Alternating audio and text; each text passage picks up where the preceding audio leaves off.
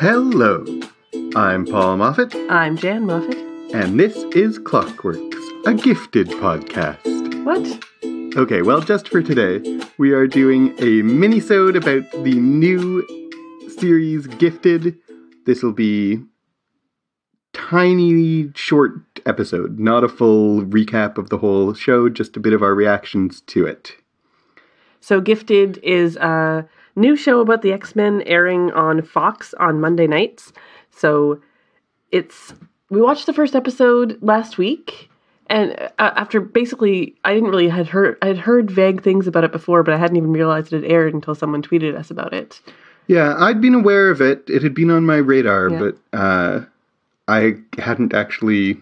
I'd kind of decided I probably would watch it, but unlike Legion, for whatever reason, I wasn't chomping at the bit to watch it the way I was for Legion. Jan, what do you think are the chances that we're going to keep watching this show? Pretty high. What do you think are the chances that we're going to do an in-depth episode-by-episode analysis of this show? Probably definitely not. Right. Yeah, it's a good show, but it isn't grabbing me the same way Legion. Let's get into our reaction to it. Okay. So, basically, watching this, I was like, this is your standard superhero show. This is a lot more like your Flash, like your Supergirl. It's just a standard superhero show. Which I like a lot. I like those kind of shows, and I'm definitely going to keep watching this and see where it goes. It's a lot more... it seems like the X-Men aren't around in it. There's a reference to, we don't even know if they're around, but it's kind of almost post-apocalyptic yet modern time. It's kind of inter-apocalyptic, right? Yeah, we had exactly. a conversation... So we had a brief conversation on Twitter with @WhateverWeDream about the timeline and where this fits in the timeline of X-Men movies. I think we said then, and I'll say again, it is unclear so far. It seems to me like it's set somewhere before the apocalypse of Days of Future Past. Yeah, it seems like that's... I shouldn't say apocalypse when I'm talking about X-Men. Yes. It's set somewhere before the dystopia of Days of Future Past, but it's hard to say. Yeah. I kind of suspect it's set in its own timeline, personally. So what did you like about this show? Like you, I have a real affection for a straightforward superhero show. I like that there is even though they're not the group X-Men, it's X-Men World. I like that there's an X-Men show on TV where it's doing the classic X-Men things in a way that Legion isn't even trying to. No, definitely not. That, they are the heroes who protect a world that fears and hates them. Mm-hmm. And I think it is timely, very timely, to have another show that's really X-Men-y in the way that, the world hates them because of how they were born. Yep. And they can't do anything about that. So are they going to run? Are they going to help? Are they going to hurt? And that's, I think I like that show. I like that idea. There's whole premise of the X-Men has a lot of traction. Yeah, absolutely. Still. And I like that there's another show about it. Yep. I like, so far I like the characters. I like the, so I can't remember any of their names, but I like the people that they first encounter. They're already set up as the X-Men. The family, I think, can grow on me. I like Amy Acker and Stephen Moyer already.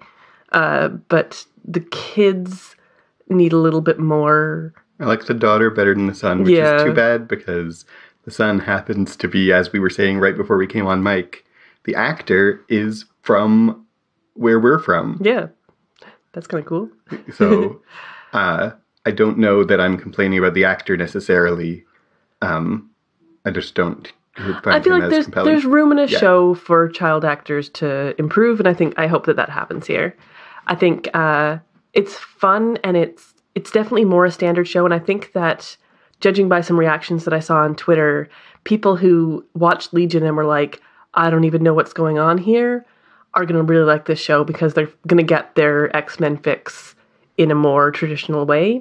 Mm-hmm. And I feel like people who really like Legion might go, meh, I don't like this, or they might find that they get, both of their superhero-ness fed. I think any connection between Legion and this show would be a mistake. I would not want any characters crossing between the two of them. I think that would be a disaster. They're very different worlds. Very, very different worlds. I mean, and yeah, as I think we're coming back around to again, I like The Gifted so far. It's definitely earned a second episode from me. Mm-hmm. It's not remotely as creatively ambitious as Legion. Yes, exactly.